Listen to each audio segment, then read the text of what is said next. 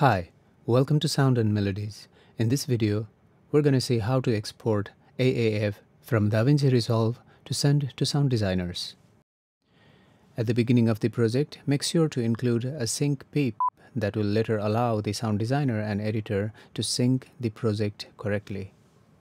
Once the editing is done, go to Deliver and select everything, and let's zoom out and make sure the in and out range is complete, meaning that the range includes everything that you want to export AAF for. And once the range is selected, we go to Render Settings and select Pro Tools. You can't seem to change the file name for some reason, but it's alright. Let's change the location. I'll browse for location and select this AV Scratch folder, and there I'll create a new folder called AAF. This should be your project name folder and include AAF in the file name so that it's easier to understand, and it will change the location here. And we're going to export video separately, so let's uncheck that. And in the audio, this is what we need. The format is WAV and codec is linear PCM.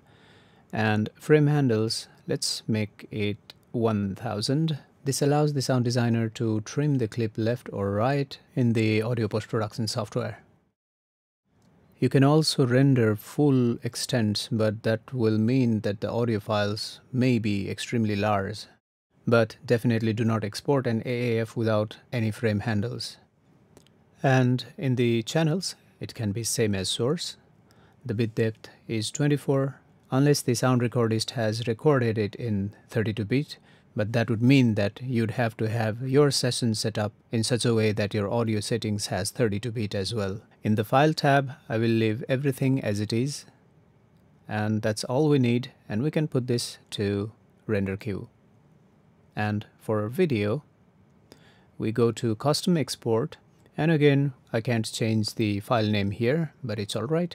And I'll render as single clip and not individual clips. This will give me full video as one file. And I'll click Export Video, and here the format should be QuickTime and codec can be H.264. It works very well with Pro Tools and Nuendo.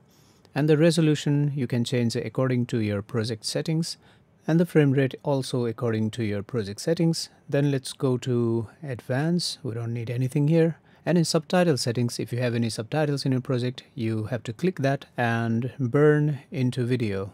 And let's check everything once. Go to audio, codec linear PCM, sample rate 48,000, bit depth 24, and audio normalization. We can normalize audio just in case if you want. And we can put this at EBU R128, which is the standard for broadcasting and theater exhibitions. Target level is maximum peak or true peak. We can put it at -1, and target loudness is set automatically. And we can now put this to render queue. And once the render queue jobs are there, we can just click render all, and it will start to export AAF file, including a video for us.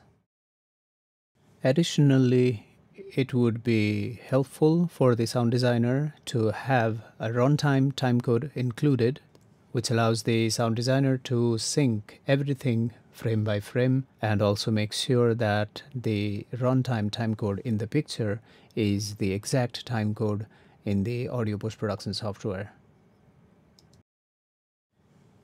Okay, now the AAF files are exported. Let's see in the folder that we created, and we'll find a lot of WAV files, including one AAF file.